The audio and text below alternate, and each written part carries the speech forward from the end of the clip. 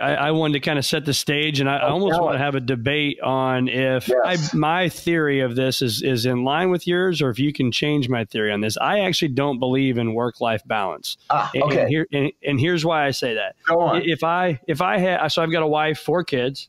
Let's say I'm at home in the morning time and it's chaos. It's crazy getting everybody to school and it's just normal stuff, right? If I'm impacted in the morning, I think it's going to impact my day at work, or vice versa. If I have a bad day at work, there's probably a greater likelihood that I'm going to have a little more stress at home that night. And that's what I mean by the work-life balance. I think they're more intertwined than they are separate. And I think so many people try to keep them separate. Would you agree with that? I mean, let me be the student, you be the professor on that. All right, let me be the professor here, Brett. When we started the work-life integration project at the Wharton School in 1991, following this, inspiration from my child's arrival and my realization that I needed to dedicate at least some of my career, my professional life to trying to help people figure out how to bring together the different parts of their lives. I intentionally, consciously chose the title for our project to be not the Work-Life Balance Project, but the Work-Life Integration Project, because we already knew from our early studies that balance is, if you'll pardon the expression, bullshit.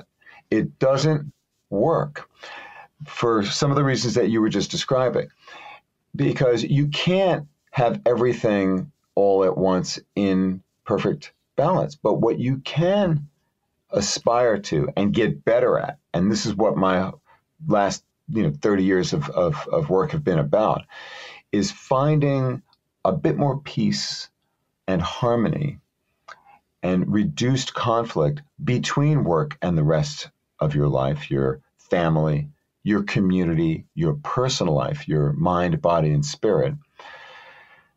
You can find greater harmony and you can improve performance in all the different parts because they are, as you say, intertwined and they affect each other. You can't separate them. They're all a part of you and your life and they are mutually affecting. So the thing to do is to get smart about the choices you make, about what's important to you, who's important to you, and then be creative about continually experimenting with how you get things done in your life so that over time, you are increasing the chances of your feeling like you are creating some beautiful music, having a greater sense of